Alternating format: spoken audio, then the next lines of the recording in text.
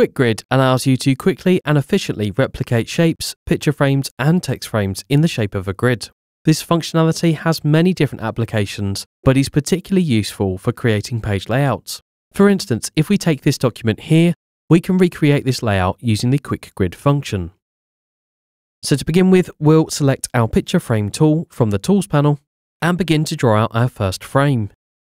I've already created some guides to make this easier. Once I'm roughly happy with the size of my picture frame, I'll then press the right arrow key 5 times. And we can see now that it's created 5 additional picture frames in a row.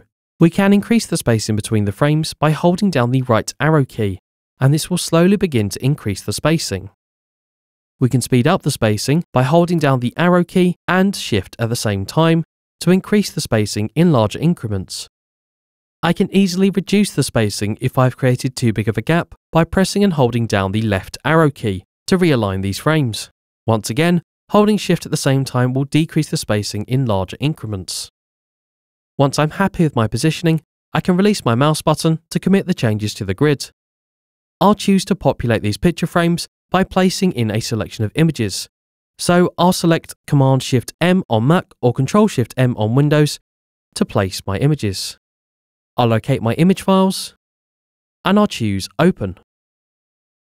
I'll click through, placing the images into the new frames that we've just created. We can repeat the process with our text frame tool. This time we'll begin to draw out our text frames.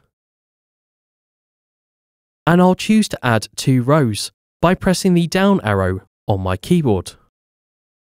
I'll then choose to add 5 more columns matching the picture frames we created earlier. Again, we'll increase the spacing of the text frames by pressing and holding the right arrow key whilst holding Shift. And then releasing Shift just to refine our spacing a little more.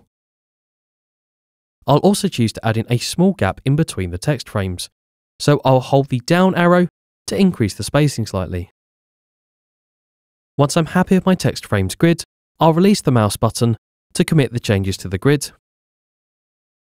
I can now select the bottom row and extend them slightly. I'll temporarily add some filler text to these frames.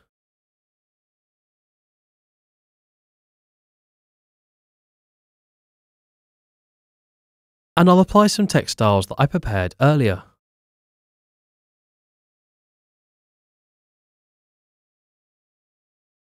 And there we go, we've quickly and easily recreated this layout using the Quick Grid function. As a final example, I'll create a photo wall using Quick Grid and then use the autoflow function to populate the picture frames for me. So I'll go to the page below and I'll begin by drawing out my picture frames. I'll make this grid 5 frames wide by 3 frames deep. This time I don't want to add in any spacing, so I'll release my mouse button to commit the transformation. I'll then choose to populate the frames by placing my images. So I'll press Command-Shift-M on Mac or Control-Shift-M on Windows, locate my images, and choose Open. I'll then choose to use the autoflow feature by selecting all of my images in the Place Images panel, and then single-clicking on the first available frame. This will automatically flow all of my images into the waiting frames.